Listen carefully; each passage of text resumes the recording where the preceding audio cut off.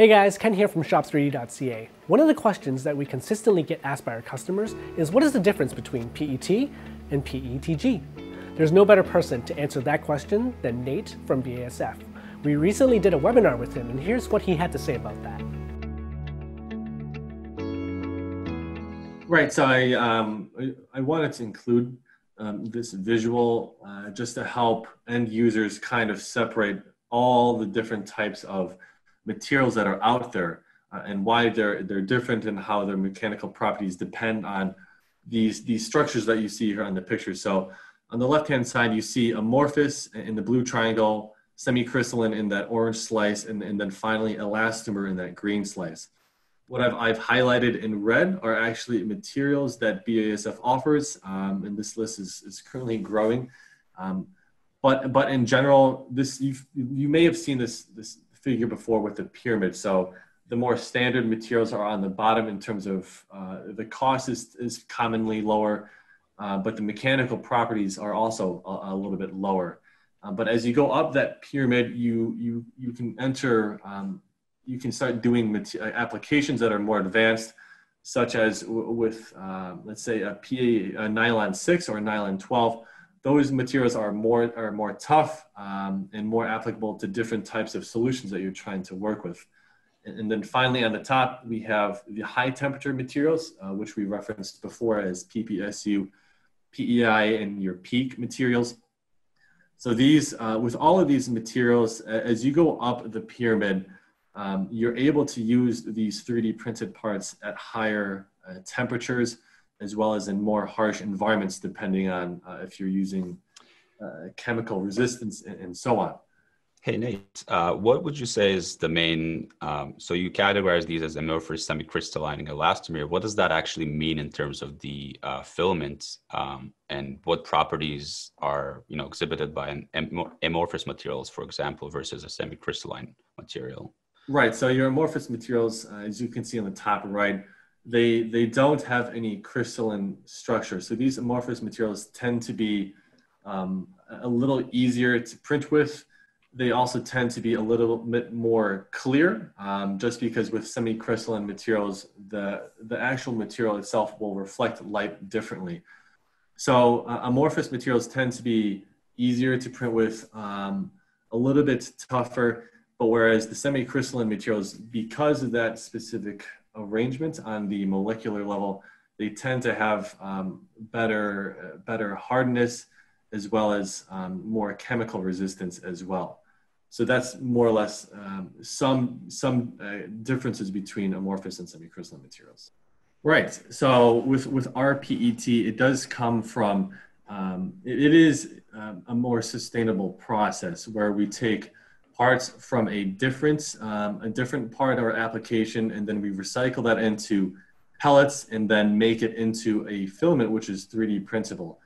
So with anything recycled, you may be, I guess, cautious about whether it has the same type of mechanical properties compared to like the virgin material with regular PET. But with our PET, it does give you this nice translucent blue nature. It certainly does offer better mechanical properties than PLA. It tends to be tougher and harder. So if you're using it for applications that need to kind of resist any being punctured or being any impact, I would likely go with our PET over PLA. Right on. So let's talk about what actually PET is and what makes a difference than PETG, because that's something that that's a question that gets asked very, very often when people are trying to buy either PET or PETG. So maybe you can shed some light here.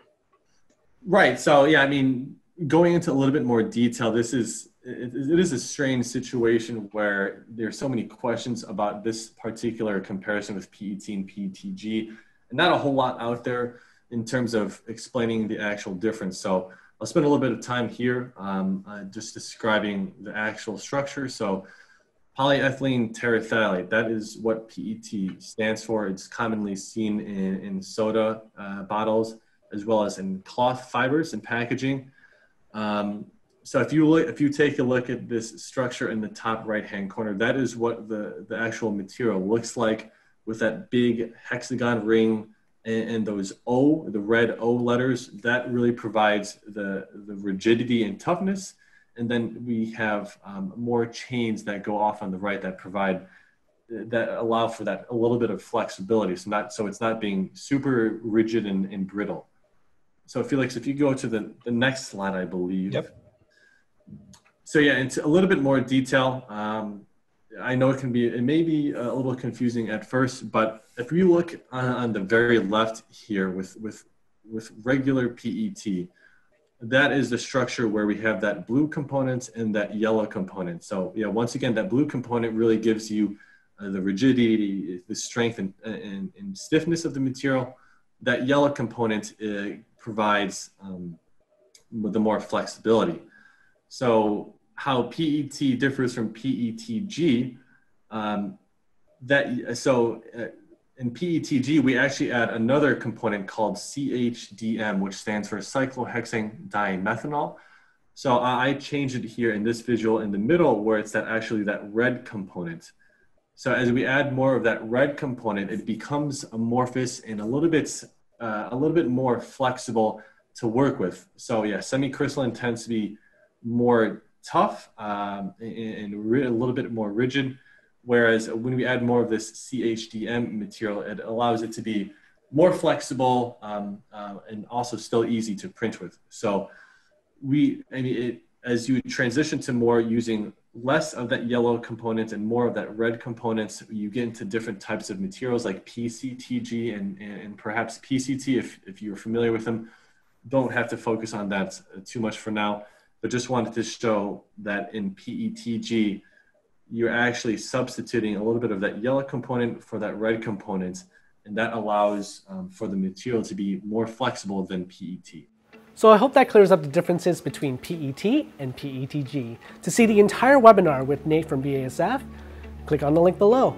If you want to see more of this content, join our social media channels where we'll announce new webinars and new videos coming up.